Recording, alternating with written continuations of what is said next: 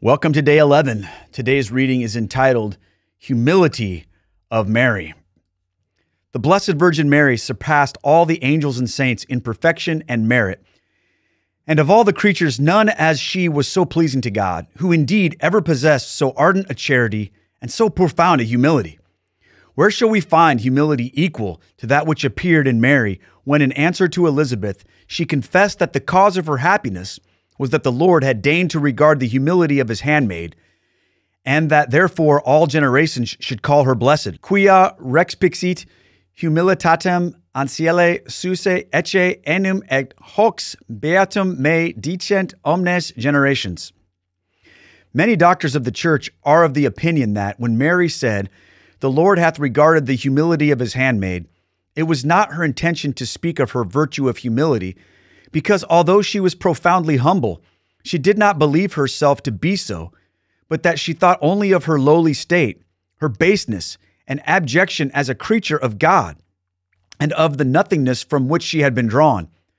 There are others, however, who hold a contrary and perhaps more probable opinion, and say that Our Lady intended to speak of her virtue of humility, being well aware that it was this virtue that had attracted our Savior to her chaste womb. We may well believe that Mary was aware that she possessed this virtue, and that she had no fear of losing it, being intimately persuaded that it was the effect of the grace of God within her, and not of her own merits. Indeed, we find the great St. Paul acknowledging that he possessed the virtue of charity, and in such decisive terms as would seem in others presumptuous rather than humble, he writes, "Who shall separate me from the charity of Christ? Quis me separabit a charite Christi? Shall tribulation, or distress, or hunger, or nakedness, or danger, or persecution, or the sword? I am sure that neither death, nor life, nor angels shall be able to separate us from the love of God, which is in Christ Jesus our Lord." See Romans 8:35-39. Notice the confidence with which this great apostle speaks when he protests that there is no power in the world or in hell that is capable of separating him from the charity of his God. He believed that he possessed this virtue of charity, and in speaking thus, he confided entirely in the grace and in his own merits by grace. The glorious Virgin knew well that the virtue of humility has more power to attract the heart of God to our hearts than all other virtues. The divine spouse in the Canticles seems to signify this, when he expresses his admiration for the beauty of the footsteps of his beloved. Quam pulchri sunt graesus tui in calimetis filia principis. How beautiful are thy steps and shoes, O prince's daughter. Canticles 7:1. And then enumerates her other beauties. Judith did not captivate Holofernes so much by the rare beauty of her countenance and the splendor of her attire as by her sandals or her shoes, which were probably embroidered with gold. In like manner, the Eternal Father, considering the variety of virtues that adorned Our Lady, was in admiration of her beauty. But when he cast his eyes upon her sandals, he was so pleased that he sent his only Son to become incarnate in her chaste womb. What is signified by these sandals or shoes of Mary but her humility? These articles are the least valuable part of our attire, and the soonest covered with dust.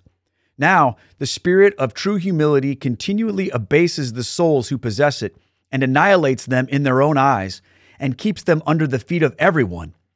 Such is the property of this virtue of humility, which is the foundation of the whole spiritual life. It was this lowliness that the Lord looked upon in the Most Holy Virgin with so much complacency, and this look of his formed her whole greatness. Quia rexpixit humilitatem ancillae suae ecce enim ex hoc beatum me dicent omnes generations. All generations shall call her blessed, because God had regarded it.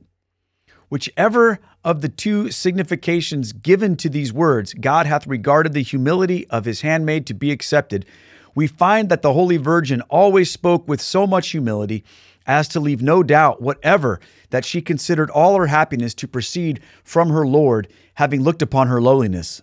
On this account, the words of the spouse of the Canticles are applied to her. Dum essit rex in accibutiu su nardis mei dedit oderum suum. While the king was at his repose, my spikenard sent forth the odor thereof. The plant on which the spikenard grows does not grow up high like the cedars of Lebanon. But lowly as it is, it delights all by the sweetness it diffuses around. What a precious plant was the Most Holy Virgin, who never sought to exalt herself, although encircled by God with the most signal favors. She was always penetrated by the sense of her own abjection and nothingness, and in virtue of this humility, she spread around, like the spikenard plant, so sweet a perfume that it ascended to the throne of the divine majesty and attracted the Son of God to descend and take flesh in her immaculate womb. We see then how dear humility is to God. Our Savior taught this truth in his memorable reply to the woman who exclaimed aloud, Beatus venter qui te portavit et ubera quae succisti. Blessed is the womb that bore thee, and the paps that gave thee suck. Yea, said our Lord, rather blessed are they that hear the word of God and keep it. Qui nemo beati qui audunt verbum Dei et custodiunt illud. That is to say, my mother is indeed blessed on account of having borne me in her womb. But more blessed is she on account of the humility with which she listened to the words of my heavenly Father and kept them.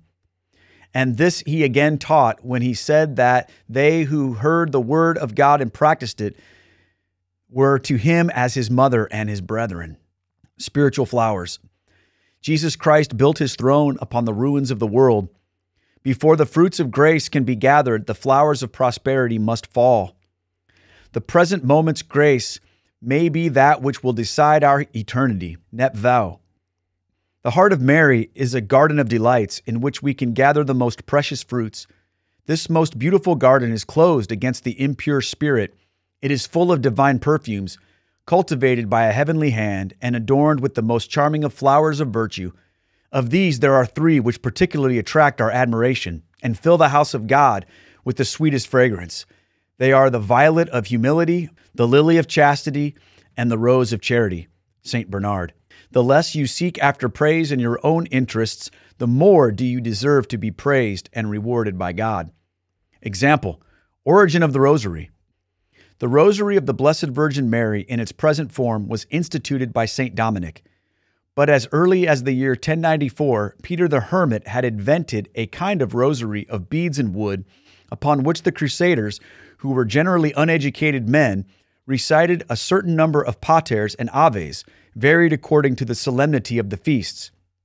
Historians also relate that even before that time, pious persons were in the habit of reciting a series of paters and aves upon knotted cords. In the East, it was the custom to present crowns of roses to persons of distinction. St. Gregory Nazianzen, moved by ardent piety towards the mother of our Redeemer, offered to her, instead of a material crown of roses, a spiritual crown of prayers. It consisted of a long string of the highest praises and most glorious titles and excellent prerogatives of Mary. St. Bridget, patroness of Ireland, who lived in the 5th century, developed this pious idea of St. Gregory by substituting for those prayers, which were unknown to the people, the more popular and more beautiful prayers of the Credo, the Pater, and the Ave Maria, and to regulate the number of prayers to be recited. The saint adopted the method of the anchorets of threading beads of stone or wood together in the form of a crown or chaplet. The word rosary signifies a crown of roses, and the prayers, the expression of the heart's affections, of which it is composed, are the spiritual roses with which we adorn the head of our dear Blessed Mother. It is said that a holy solitary was watching one day a poor old woman reciting her rosary with great devotion, when he observed an angel by her side, holding a golden thread upon which he strung a rose for every ave and a lily for every pater.